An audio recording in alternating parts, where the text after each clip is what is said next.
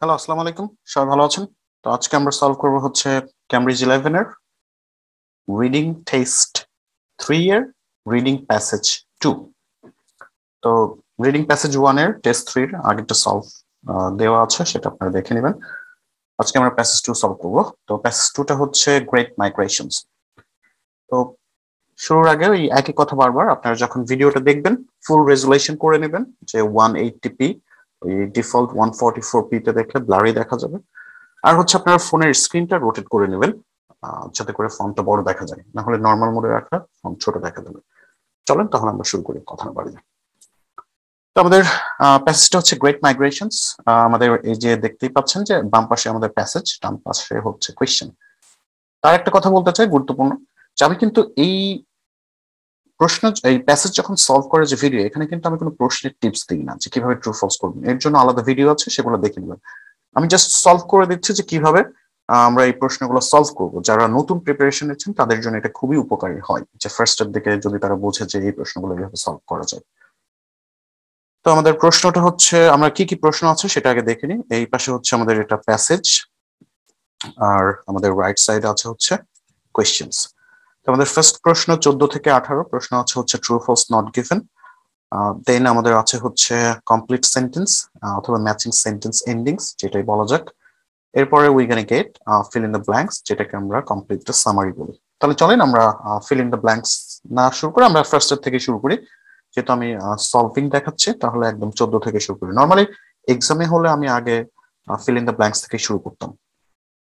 আচ্ছা, তাহলে আমাদের 14 নম্বর প্রশ্নে বলা আছে, লোকাল গুলস, হয়তো এক ধরনের পাখি, and migrating arctic terns behave in the same way, একই ওয়েতে তারা আচরণ করে when they offered food, যখন তাদেরকে খাবার অফার করা হয়। যে দুইটা পাখি, একটা হচ্ছে লোকাল গুডস, একটা মাইগ্রেটিং টার্ন, যখন আপনি তাদেরকে খাবার অফার করবেন, তারা কি একই রকম বিহেভ করবে কিনা, আমাদের উত্তর হচ্ছে এটাই খুঁজে বের করতে হবে। তাহলে we have to first trace the keyword in a right location. তাহলে আমাদের কিওয়ার্ড হচ্ছে local goods, migrating turns, behave same way, offered food. তাহলে আমরা চলেন একটু খুঁজে বের করি কোথায় আছে। এখানে এখানে এখানে এখানে এখানে সার্চেস এখানে। আচ্ছা, আমরা কিওয়ার্ডটা এখানে পেলাম। আচ্ছা, এখন আমরা পড়বো ভালো করে। মনে রাখবেন আমি কিন্তু এখানে ওয়ে দেখাচ্ছি না যে কিভাবে আপনারা ট্রু ফলস সলভ করবেন, আমি এখানে প্রশ্নগুলো সলভ করে দেখাচ্ছি। আচ্ছা, এখানে আমাদের বলা হচ্ছে an arctic tern on its 20,000 kilometre flight from the extreme south of south America. মানে আর্কটিক টার্ন আছে 20,000 কিলোমিটার দীর্ঘ একটা যে ফ্লাইট আছে সাউথ আমেরিকার দক্ষিণ থেকে to the Arctic সার্কেলে will take no notice, এরা কোনো মানে নোটিসই করবে না, যে খেয়ালই করবে না, of a nice smelly herring. Herring হচ্ছে এক ধরনের খাবার, মাছ হতে পারে, হ্যাঁ। সুন্দর গন্ধযুক্ত herring offered from a bird watchers boat, যখন একজন পাখি, যে পাখি দেখে বার্ড ওয়াচার্স, তার নৌকা থেকে যখন এই পাখিটা উড়ে যায়, ঠিক আছে, এই ফ্লাইং করার সময় তাকে যদি ওই স্মেলি খুব গন্ধযুক্ত ওই মাছ খেতে দেওয়া হয়, হেরিংস, এটা প্রবাবলি মাছই, হ্যাঁ, তখন এই পাখিটা কোনো নোটিসই করে না। আচ্ছা, ওয়াইল অন্যদিকে local গুলস local গুলস will dive voraciously for such handouts, কিন্তু অন্যদিকে যদি এই একই জিনিস লোকাল গুলসকে দেওয়া হয়, মানে কি একদম মানে দ্য টার্ন ফ্লাইস অন, যখন আর্টিকটার্ন উড়ে তখন যদি তাকে এইটা অফার করা হয়, সে কি করবে, সে এইটাতেই মগ্ন থাকবে, এইটা খাওয়া শুরু করে দিবে। তাহলে যখন এদেরকে খাবার অফার করা হয়, আমরা কিন্তু দেখতে পেলাম যে এরা কিন্তু দুইভাবে আচরণ করতেছে, যে লোকাল গুস উড়ার সময় উঠবে, এদেরকে খাবার অফার করলে খাবে না, আর এরা হচ্ছে আর্কটিকটানকে যদি এই সময় খাবার দেওয়া হয়, ও কি করবে, ও এই খাবার খেতে ব্যস্ত হয়ে যাবে। তাহলে আমাদের উত্তরটা হচ্ছে false. Okay, so let's write false here. পরের প্রশ্নটা হচ্ছে আমাদের এক্সপার্টস ডেফিনেশন, মানে যারা দক্ষ ব্যক্তি আছে, গবেষক আছে, তারা যে ডেফিনেশনটা দিছে, ব্যাখ্যা দিছে অফ মাইগ্রেশন, মাইগ্রেশন নিয়ে তারা যে ব্যাখ্যাটা দিছে, টেন্ড টু ভ্যারি, মানে এটা ভ্যারি করে according to their area of study, মানে তারা যে যে এরিয়া নিয়ে গবেষণা করতেছে তাদের ব্যাখ্যাটাও ওই রকমই হবে, ঠিক আছে, তাদের ব্যাখ্যাটাও ভ্যারি করে। তাহলে আমাদের কিওয়ার্ড হচ্ছে experts definition, migration, vary, according to area of study. তাহলে আমাদের এই কিওয়ার্ড গুলো হচ্ছে আগে ট্রেস করতে হবে। আচ্ছা, তাহলে একটু খুঁজে বের করি কোথায় আছে। এটা হচ্ছে আমাদের প্রথম কিওয়ার্ড। আচ্ছা, আমাদের এই যে এখানে আছে, আমি জানি কিওয়ার্ড, এই জন্য আমি সেখানে নিয়ে যাচ্ছি। আচ্ছা, but migration is a complex issue. Migration খুবই জটিল একটা বিষয়। অ্যান্ড বায়োলজিস্ট, যারা বায়োলজিস্ট আছে, ডিফাইন ইট ডিফারেন্টলি। যারা বায়োলজিস্ট আছে এটাকে তারা ভিন্নভাবে ব্যাখ্যা করে, ডিপেন্ডিং, নির্ভর করে, in part on what sorts of animals they study, তারা কোন কোন প্রাণীর উপর গবেষণা করে। একই কথা আমাদের ক্লিয়ারলি এখানে বলা আছে যে ডিফাইন করে, যারা বায়োলজিস্ট আছে এটা নিয়ে যারা পড়াশোনা করে মাইগ্রেশন নিয়ে, ডিফাইন করে, এদের ব্যাখ্যাটাও ডিফারেন্ট হয়, যে ডিপেন্ড করে যে তারা কোন এরিয়া নিয়ে পড়াশোনা করতেছে। তো আমাদের এখানেও পুনরুক্তে কিন্তু একই কথা আছে যে এক্সপার্টের ডেফিনেশন ডিপেন্ড করে যে তারা কোন এরিয়া নিয়ে পড়াশোনা করতেছে। ঠিক আছে? আচ্ছা, তাহলে আমাদের উত্তরটা হচ্ছে কি? উত্তরটা হচ্ছে true. So let's write true next two question 15। আচ্ছা, এবার আমরা কোয়েশ্চেন 16 পড়ি, যে ভেরি ফিউ এক্সপার্টস, অল্প সংখ্যক মানে খুবই নগণ্য সংখ্যক এক্সপার্টস এগ্রি, তারা সম্মতি প্রকাশ করে, দ্যাট যে মুভমেন্ট অফ অ্যাফিডস, অ্যাফিডস হচ্ছে এক ধরনের পোকা, লাল পোকা, ক্যান বি কনসিডার মাইগ্রেশন, যে এই যে পোকাটা এক জায়গা থেকে উড়ে আরেক জায়গায় যায়, এটাকে যে মাইগ্রেশন বলা হয়, মানে স্থানান্তর। মাইগ্রেশন আমরা কি, আমরা কথা কথা যে হাই স্কিল মাইগ্রেশন, কানাডা থেকে বাংলাদেশ থেকে কানাডা হচ্ছে, এই যে জায়গা পরিবর্তন, এটাকে স্থানান্তর মানে মাইগ্রেশন ধরা হয়। তো এই যে অ্যাফিডস এক জায়গা থেকে যখন আরেক জায়গায় যায়, এই যে জায়গাটাকে, এই যাওয়াটাকে যে মাইগ্রেশন বলা যেতে পারে, এইটা নিয়ে খুব অল্প সংখ্যক এক্সপার্টস এটাতে সম্মতি প্রকাশ করছে। আচ্ছা, তাহলে আমাদের কিওয়ার্ড কি? Few experts agri, movement, aphids. আচ্ছা, তাহলে আমাদেরকে অ্যাফিডস আগে খুঁজতে হবে, আমরা অ্যাফিডসটা খুঁজে বের করি। এই প্যারাগ্রাফে আমাদের এখানে অ্যাফিডস নাই, but daily upward can affects এখানে আমাদের affects নাই। Dingle is a revolutionary climate। আচ্ছা, affects এই যে এখানে আমাদের আছে, তাহলে দেখবো যে affects এর মুভমেন্ট, মাইগ্রেশন, টাইগ্রেশন কথা আছে কিনা। Dingles is an evolutionary biologist। Dingle একজন মানে বিশাল মানে খুব এভলিউশনারি একজন বায়োলজিস্ট, who studies insect, যে পোকামাকড় নিয়ে পড়াশোনা করে। His definition, তার ব্যাখ্যা, is more intricate than Berger's, মানে Berger's থেকে এর ডেফিনেশনটা হয়তো একটু বেশি ইন্টিগ্রেট। আচ্ছা, সাইটিং, সে বলছে those 5 features of distinguish migration from other forms of movement। আচ্ছা, 5টা ফিচার আছে যে যেটাকে মাইগ্রেশন থেকে অন্যান্য মুভমেন্ট থেকে আলাদা করা যায়, যে এই 5টা ফিচার থাকলে আমরা মাইগ্রেশন আর মুভমেন্ট, এই 5টা ফিচারের মাধ্যমে আমরা আলাদা করতে পারি। They allow, তারা সুযোগ করে দেয়, for the fact that, for example, aphids এর কথা বলেছে, aphids will become sensitive to blue light। aphids blue লাইটে খুবই sensitive. when it's time for take off, take off মানে কি ওড়া, বলে না প্লেন টেক অফ করতেছে, যখন অ্যাফিডস ওড়ে তখন ব্লু লাইট এরা খুবই সেন্সিটিভ ফিল করে, by there on their big journey, বড় জার্নিতে। And sensitive two yellow light, এবং ইয়েলো লাইটে ওরা খুবই সেন্সিটিভ। ঠিক আছে, when it's appropriate to land, যখন তারা ভূমিতে থাকে। বার্ডস উইল ফ্যাটেন, দেখেন আমাদের বার্ডস চলে আসছে, তার মানে আমাদের এখানে আর পড়ার দরকার নেই। আমরা কিন্তু অ্যাফিডস এর মাইগ্রেশন নিয়ে আমরা এখানে কিন্তু কথাই পাই নাই, even very few expert agri নাকি ডিসএগ্রি এসব নিয়েও আমরা কোনো কথা পাই নাই। ঠিক আছে, এখানে শুধু পাওয়া গেছে যে হ্যাঁ, যখন অ্যাফিডস ফ্লাই করে, টেক অফ করে, তখন এরা আলোতে, এদের একটা কি হয় যে এরা খুব সেন্সিটিভ আলো এদের কাছে, ব্লু লাইট আর ইয়েলো লাইট। কিন্তু এখানে এক্সপার্টসরা অ্যাফিডস এর মুভমেন্ট সেটাকে মাইগ্রেশন হিসেবে ধরা যাবে কিনা এটা নিয়ে তেমন কিছু আমরা পাই না। আচ্ছা, এখানে শুধু অ্যাফিডস এর ওড়ার কথাই আছে। So আমাদের এখানে ক্লিয়ারলি কোনো তথ্য নেই, so that's why our answer is not given. Okay, now let's look at number 17.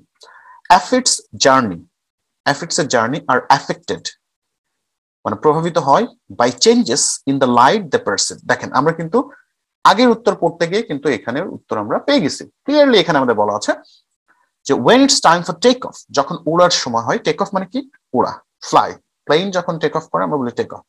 in their big journey and sensitive to yellow light, মানে তারা ইয়েলো লাইটেও খুব সেন্সিটিভ থাকে এবং ব্লু লাইটেও সেন্সিটিভ থাকে যখন তারা ভূমি থেকে উপরে নামে, ইটস অ্যাপ্রোপ্রিয়েট ল্যান্ড। সো আমরা এই প্রশ্নের উত্তর কিন্তু পেয়ে গেছি। বলছে অ্যাফিডস জার্নি অ্যাফেক্টেড, হ্যাঁ অ্যাফেক্টেড হয় by changes in the light. লাইটের চেঞ্জটা কি আছে, প্রথমে দেখেন আমাদের ব্লু লাইট দেওয়া আছে, এরপরে আমাদের ইয়েলো লাইট দেওয়া আছে, যে এফেক্ট হয় কিন্তু সেটা কি, যে ফ্রম দ্য স্কাই, স্কাই থেকে যখন তারা ব্লু লাইট দেখে সেখানে এফেক্ট হয়। ঠিক আছে। আবার যখন তারা ইয়ে দেখে, ইয়েলো লাইট দেখে, reflected from tender young leaves, ঠিক আছে, যে সবুজ পাতা থেকে যে তারা হচ্ছে যে হলুদ আলোটা দেখে, এখানে এর মাধ্যমে কিন্তু তারা এফেক্টেড হয়। আচ্ছা, সো উত্তরটা কিন্তু আমাদের ট্রু। আচ্ছা, আশা করি বুঝতে পারছেন। So let's write true. Next two 17। আচ্ছা, 19 নম্বর 18 নম্বর প্রশ্ন, যে ডিঙ্গলস এইম, ডিঙ্গেলের লক্ষ্য, সবসময় প্রশ্ন এভাবে ছোট্ট ছোট্ট করে ভেঙে ভেঙে বুঝবেন, is to distinguish, আলাদা করা, between, মধ্যে, the migratory behaviors of different species। মানে ডিঙ্গেলস এর এইম হচ্ছে যে বিভিন্ন ধরনের স্পিসিস আছে, এদের মধ্যে যে মাইগ্রেটরি বিহেভিয়ার, যখন তারা মাইগ্রেট করে তখন যে তারা যে আচার আচরণটা করে, এই বিভিন্ন প্রাণীর আচার আচরণটা পার্থক্য করাটা হচ্ছে ডিঙ্গেলস এর লক্ষ্য। তাহলে আমাদের কিওয়ার্ড হচ্ছে ডিঙ্গল, ডিস্টিংগুইশ, মাইগ্রেটরি বিহেভিয়ার্স। আচ্ছা, তাহলে আমরা দেখি যে কোথায় আছে। এখানে আছে আমাদের ডিঙ্গেল আর্গিউস, ডিঙ্গেল আর্গিউ করতেছে মানে সপক্ষে যুক্তি দেখাচ্ছে, that it is that focuses attention, সে তার যে মনোযোগটা ইয়ে করতেছে, যে পুরোপুরি ফোকাস দিচ্ছে, what the phenomenon of wild beast migration shares। Wild beast হচ্ছে এক ধরনের, ওই যে দেখবেন যে মহিষের মতো এক ধরনের প্রাণী, যে wild beast migration shares, যে with the phenomenon of the aphids and therefore help us, এবং যার জন্য মানে এই যে aphids এর মাইগ্রেশন বিহেভিয়ার আর হচ্ছে আমার aphids এর মাইগ্রেশন বিহেভিয়ার, ঠিক আছে, এটার উপর সে ফোকাস করতেছে, and therefore helps, সাহায্য করে, গাইড রিসার্চার্স, গবেষকদেরকে একটা পথ দেখিয়ে সাহায্য করে, টুয়ার্ডস আন্ডারস্ট্যান্ডিং, বুঝতে পারার দিকে, how evolution has produced them all, যে কিভাবে এভলিউশনটা তাদের হয়তো ইফেক্ট করছে। তাহলে এখানে আমাদের বলা হচ্ছে, এখানে আমরা কিছু পেলাম না।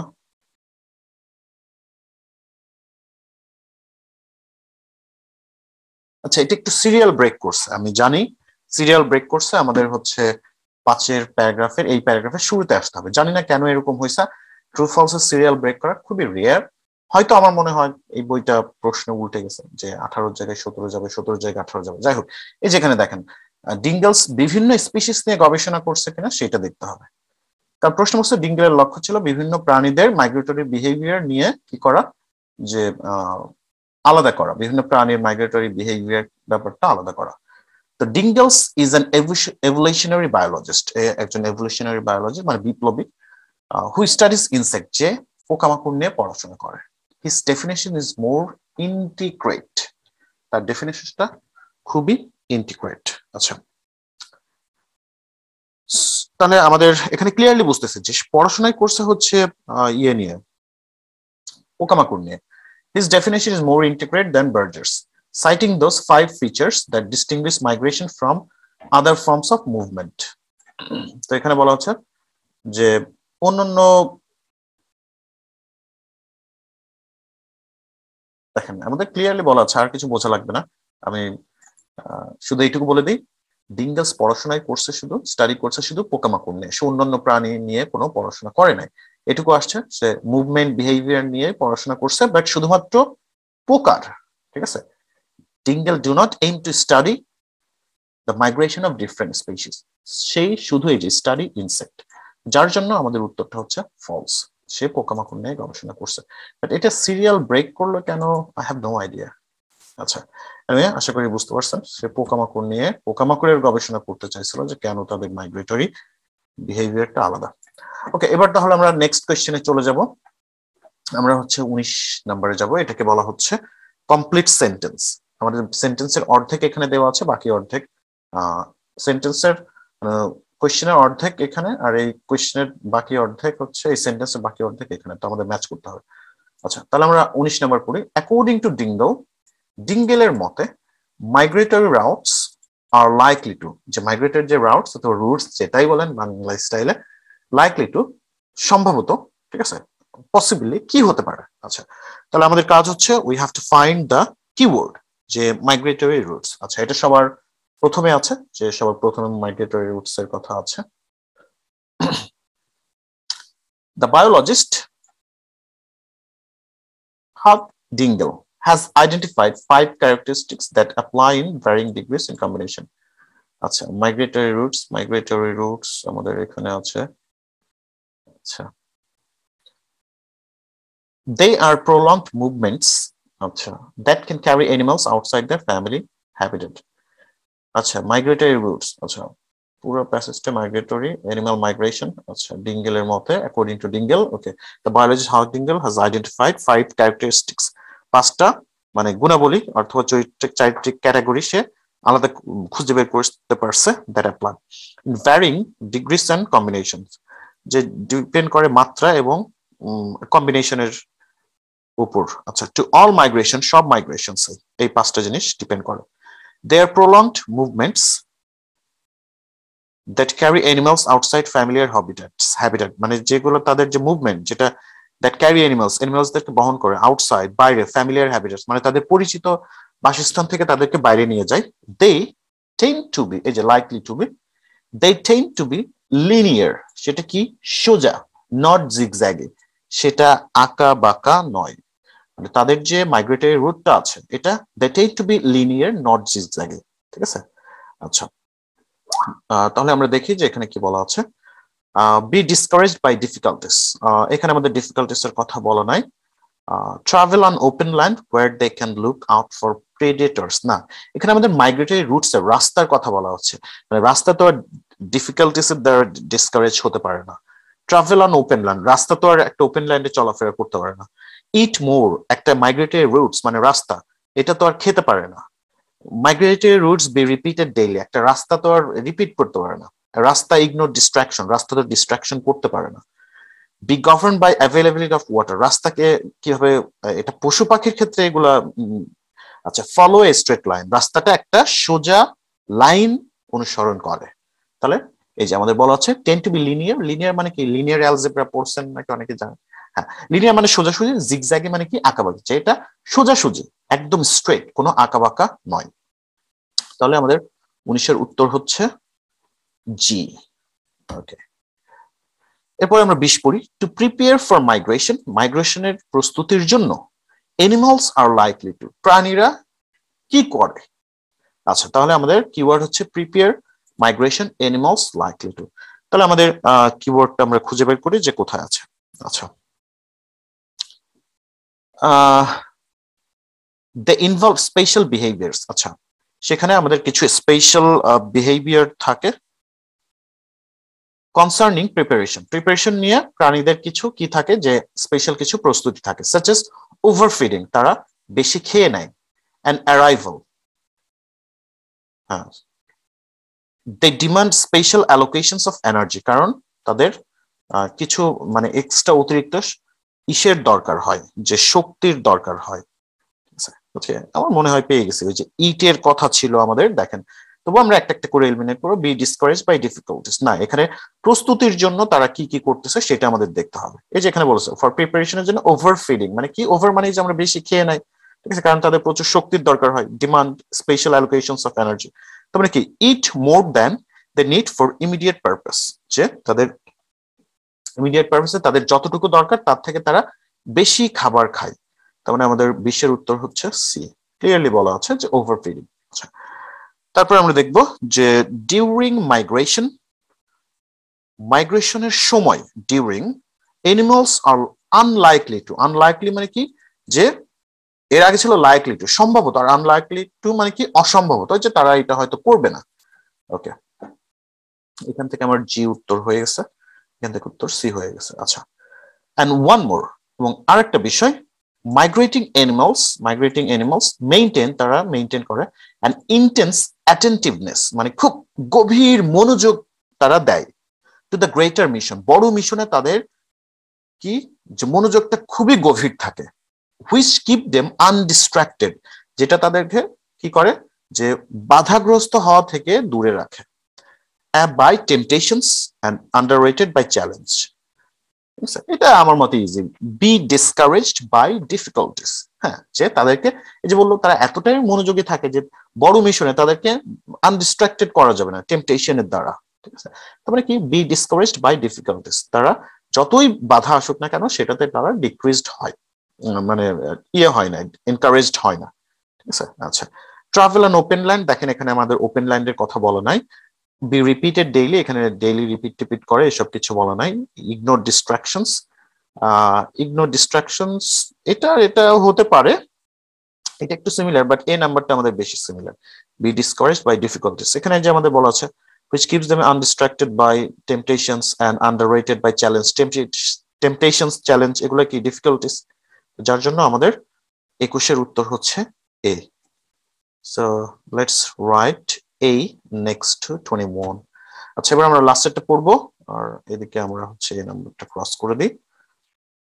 আর্কটিক টার্নস ইলাস্ট্রেট, আর্কটিকসটা ইলাস্ট্রেট মানে দেখায় মাইগ্রেটিং অ্যানিমালস অ্যাবিলিটি, যে মাইগ্রেটিং অ্যানিমালস অ্যাবিলিটি মানে প্রাণীদের যে ক্ষমতা আছে মাইগ্রেটিং করার, টু কিসের মাধ্যমে। আচ্ছা, তাহলে আমাদের আমরা জানি যে আর্কটিক টার্নের কথা আমাদের এখানে আছে।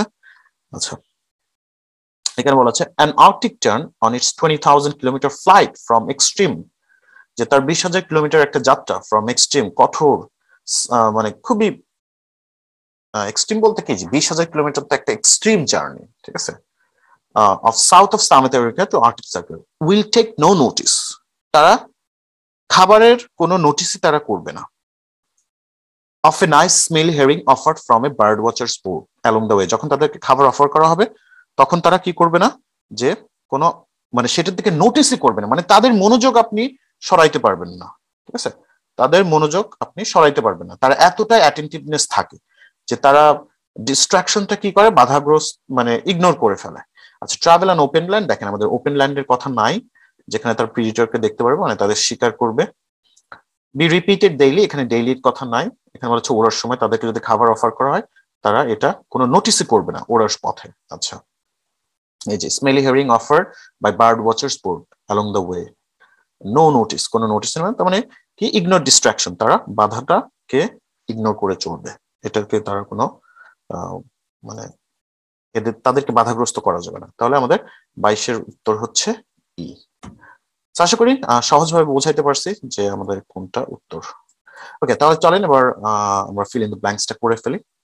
আচ্ছা, complete summary, one word only, একটা মাত্র ওয়ার্ড বলেছে, the migration of prong horns, prong horns বলতে এক ধরনের হরিণ যেটা আছে সেটা আমাদের এই পেজ থেকে আছে, বলা আছে prong horns rely, prong horns নির্ভর করে অন দেয়ার আইসাইট, তাদের চোখের জ্যোতি, অ্যান্ড ড্যাশ এবং সামথিং টু অ্যাভয়েড প্রিডেটর্স, মানে শিকার থেকে বাঁচার জন্য, তাদেরকে যখন কেউ শিকার করে, কথা কথা বাঘ অথবা সিংহ, এইসব শিকারীদের থেকে বাঁচার জন্য এই প্রং হর্নস নির্ভর করে তাদের চোখের জ্যোতি এবং সামথিং। তাহলে আমাদের খুঁজে বের করতে হবে প্রং হর্নস আইসাইট কোথায় আছে। মনে রাখবেন অ্যান্ড এর আগে পরে ফিল ইন দ্য ব্ল্যাঙ্কস, মানে অ্যান্ড এর পরে যদি ব্ল্যাঙ্কস থাকে উত্তরটা মোস্ট ক্ষেত্রে অ্যান্ড এর পরেই পাওয়া যায়, এক্ষেত্রে অ্যান্ড এর পরিবর্তন হতে পারে, অ্যান্ড এর বদলে অ্যাজ ওয়েল অ্যাজ অলসো।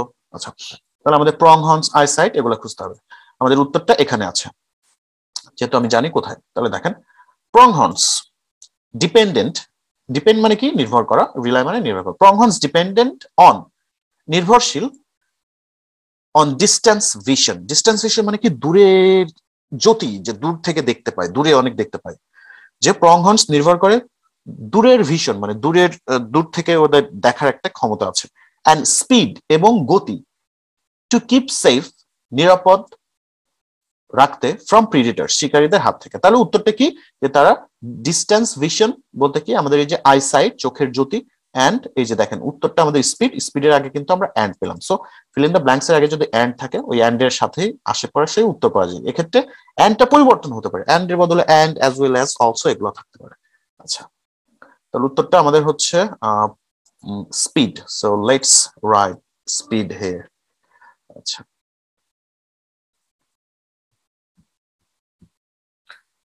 আমাদের পরের প্রশ্নটা হচ্ছে, একটু ওয়েট করেন,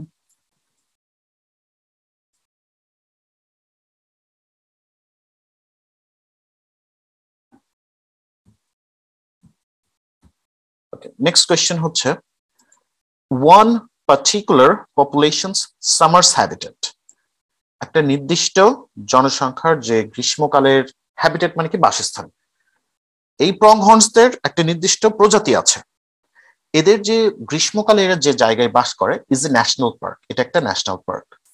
and their winter home এবং তাদের শীতকালের বাসস্থান is on the dash তাদের শীতকালের বাসস্থানটা কোথায় আমাদেরকে এটাই খুঁজে বের করতে হবে যে শীতকালে তারা কোথায় থাকে আচ্ছা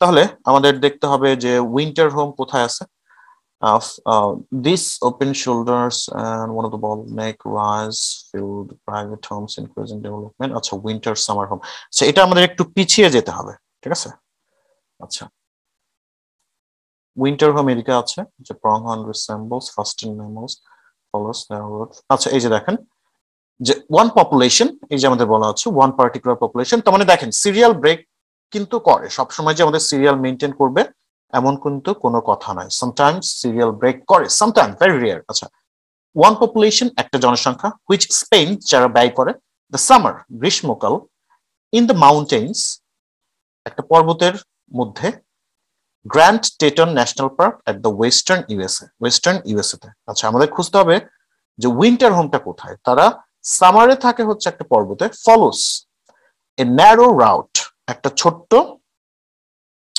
রাস্তা ফ্রম ইটস সামার রেঞ্জ মানে সামারের যে সময়টা ইন দ্য মাউন্টেন্স যেটা অ্যাক্রস এ রিভার নদীর ওই পারে and down on to the plains এবং কিসের উপর অন টু দ্য প্লেন্স সমতল ভূমির উপর তাহলে উত্তরটা হচ্ছে এই যে উইন্টার হোম তাহলে শীতকালে থাকে তারা পর্বতের উপর আর গরমকালে থাকে তারা হচ্ছে একটা পর্বতের উপর আর শীতকালে থাকে কি সমান সমান এই যে summer range follows a narrow route it's summer range in the mountains across a river and down onto the plains এই যে down onto the plains তারা প্লেনের উপরে থাকে here যেখানে they wait তারা অপেক্ষা করে out the frozen months তারা ঠান্ডার মাসগুলো এখানেই তারা কাটায় feeding mainly on Sage brush মানে ব্লোন ক্লিয়ার অফ স্নো এক ধরনের সেজ ব্রাশ আসে ঘাস টাইপের কিছু এগুলা তারা খায় তো এই যে খাওয়া দাওয়া করে তারা কোথায় থেকে প্লেইনস এর উপরে থেকে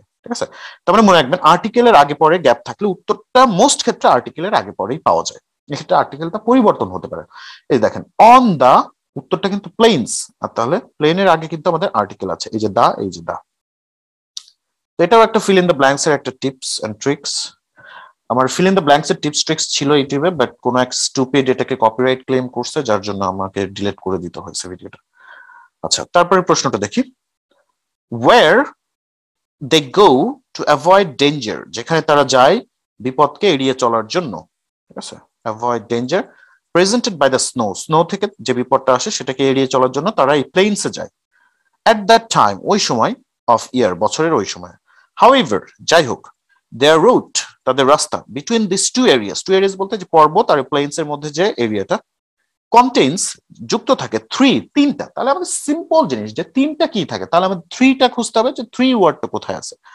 আচ্ছা feeding mainly sagebrush migration routes sensible construction of three bottlenecks এই যে দেখেন these pronghorn are notable of invariance of their migration route এই যে migration route and the severity of its constriction at three bottlenecks তিনটা bottleneck এটা সবাই পাবে উত্তর এটা আর কিছু থ্রি খুঁজলে আমরা পেয়ে যাব তিনটা bottleneck যেখানে তাদের যে রুটটা আছে এখানে তিনটা bottleneck থাকে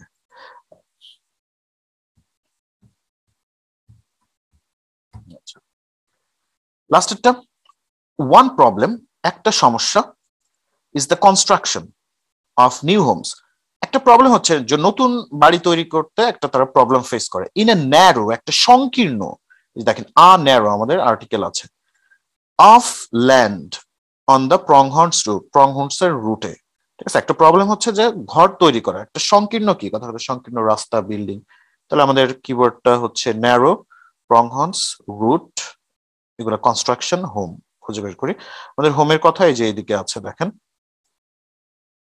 এটা একটু সিরিয়াল ব্রেক করছে ঠিক আছে আচ্ছা open shoulders and at one of the bottlenecks forested hill rises to form a V leaving a corridor একটা corridor of open ground only about 150 meters এই যে দেখেন about 150 meters wide মাত্র 150 মিটার চওড়া তো এটাকেই ন্যারো বোঝানো হচ্ছে ঠিক আছে so leaving a corridor of open ground মানে তাদেরকে একটা ওপেন গ্রাউন্ড ছেড়ে দেয় যেটা মাত্র 150 metre Chaura, filled with private Holmes. আচ্ছা, যেখানে প্রাইভেট হোমে পরিপূর্ণ থাকে। আচ্ছা, তো ন্যারো আর এখানে বলা হচ্ছে জাস্ট অনলি অ্যাবাউট 150 মিটার্স। তাহলে সেটা কি? উত্তরটা হচ্ছে লিভিং আ করিডোর, যেটা সাইজ 150 মিটার। এই যে living a narrow corridor of land. So এখানে আমাদের উত্তরটা হচ্ছে করিডোর।